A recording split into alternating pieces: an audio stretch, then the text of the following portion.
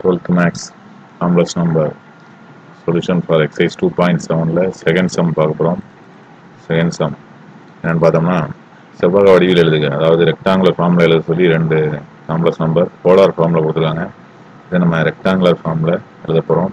இது முக்கியமான ஒரு வடிவத்தை நம்ம யூஸ் பண்ணுறோம். இதை யூஸ் பண்ணாமலும் போடலாம். இதை யூஸ் பண்ணோம்னா கொஞ்சம் ஈஸியாக நம்ம எழுதலாம். அது என்ன அப்படின்னா காஸ் தீட்டா ப்ளஸ் ஐ சைன் தீட்டா. இதை எப்படி எழுதலாம்னா இ பவர் ஐ தீட்டான்னு எழுதலாம். இதை நம்ம யூஸ் பண்ணி போடலாம், யூஸ் பண்ணாமலும் போடலாம். அதை இப்போ யூஸ் பண்ணி போட போகிறோம். இப்போ கொடுத்துக்கிற ஃபஸ்ட்டு சம் பார்த்தோம்னா cos by by 6 plus I sign by by 6 cos by by 12 plus I sign by by 12 அப்படின்னு கொடுத்துருக்காங்க. இப்போ இந்த ஃபார்முலா யூஸ் பண்ணோம்னா என்ன கிடைக்கும் அப்படின்னா e power I by by 6 அப்படின்னு கிடைக்கும். Into e power I by by 12 கிடைக்கும். இது பேஸில் ரெண்டுலேயுமே இ இருக்குது, அதனால் இ ஒரே பேஸாக எழுதி பவரில் இருக்கிறத ஆட் பண்ணி எழுதலாம். ஆட் பண்ணும்போது ப்ளஸ் போட்டு ஒரு ஸ்டெப் எழுதாமல் நம்ம டைரெக்டாக எழுதுகிறேன். இப்போ ஒரு ஐ பையை காமன் எடுத்துடுறேன். மிச்சம் இருக்கிறது இதில் 1/6, மிச்சம் இருக்கிறது அதில் 1/12. எல்சியம் எடுக்கிறோம். இ பவர் ஐ பை இன்ட்டு 12 எல்சியம் எடுத்தோம்னா இது 6 எத்தனை தடவைனா 2 டைம்ஸ், 12 எத்தனை தடவை 1 டைம். அப்போது என்ன கிடைக்குது அப்படின்னா e power I 3 by by 4 12 கிடைக்குது. இப்போ 3 table அடித்தோம்னா 4. E power I by by 4. இப்போ ஐ பை பை 4னா என்ன cos by by 4 plus I sign by by 4. அதாவது திரும்ப எழுதுறோம்.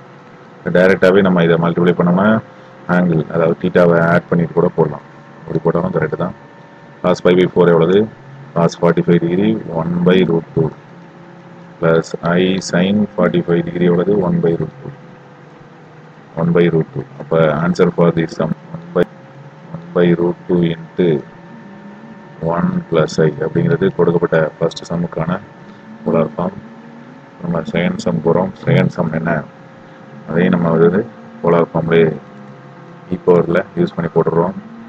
கொடுத்துருக்கிற சம் என்ன அப்படின்னா cos I by 6 minus I sign I by 6 divided by 2 cos I by 3 plus I sign I by 3 அப்படின்ட்டு 2 வந்து வெளியில் இருக்குது. இ பவரில் எழுதுகிறோம். மைனஸ் இருக்கிறதுனால இதை e power minus I by by 6ன்னு எழுதலாம். டிவைடட் பையில் 2 தனியாக இருக்குது. E power I by by 3ன்னு எழுதலாம். ஓகே, அடுத்தது இதை இப்போ இ பவரில் எழுத போகிறோம். இ பவரை ஒரே சைடு கொண்டு எழுத போகிறோம். ஈக்குவல் 1/2 முன்னாடி இருக்குது. E power minus I by by 6 divided பையில் உள்ளது மேலே வந்துச்சுன்னா e power minus I by by 3. இப்போ இ பவரில் ரெண்டுலேயுமே காமனாக இருக்கிறத பொதுவாக வெளில எடுக்க போகிறோம். என்ன வரும்னா e power minus I by எல்லாத்தையும் காமனாக எடுத்துட்டோம். மிச்சம் இருக்கிறது 1/6 ப்ளஸ் இதில் 1/3. 1/6 இதுக்கு எல்சியம் எடுக்க போகிறோம்.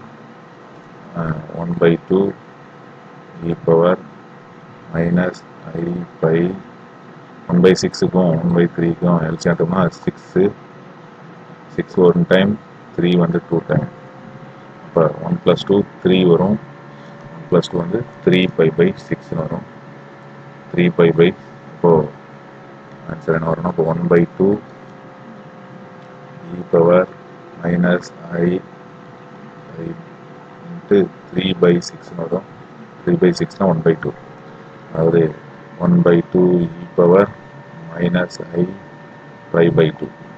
இப்போ ஒரு ஐ by 2னா cos by 2 plus I sign by 2.